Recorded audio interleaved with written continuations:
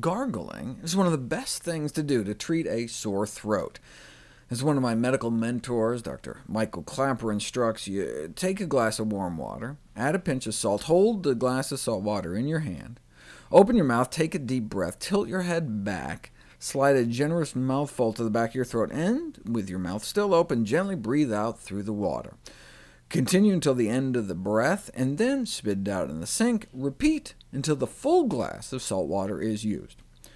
Works wonders to soothe a sore throat when you have a cold, but I never heard of gargling to prevent a cold. Though not popular in the Western world, gargling has been strongly recommended in Japan to prevent upper respiratory tract infections, such as the common cold. However, there have been no controlled trials, and it remained unresolved as to whether gargling was really effective, until this one was published in 2005.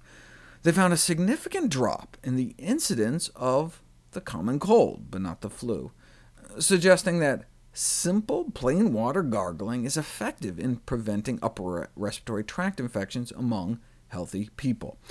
This virtually cost-free modality would appreciably benefit people both physically and economically around the world.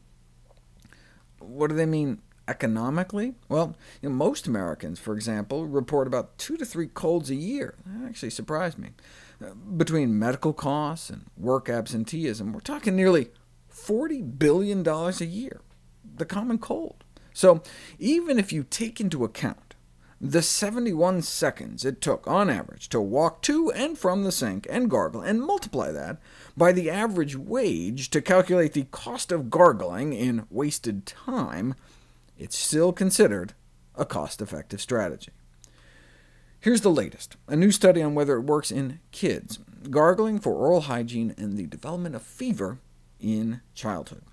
A total of nearly 20,000 preschoolers were observed for 20 days, and just like the study for adults, gargling appears to lower the odds of illness by about a third, and gargling with green tea may work better. Note they speculate that the fact that tap water is chlorinated may have played a role, so gargling with filtered water may be less effective, but I would stay away from iodine solutions such as betadine, since one can run into the same kind of iodine overload thyroid dysfunction you can get by eating too much kelp.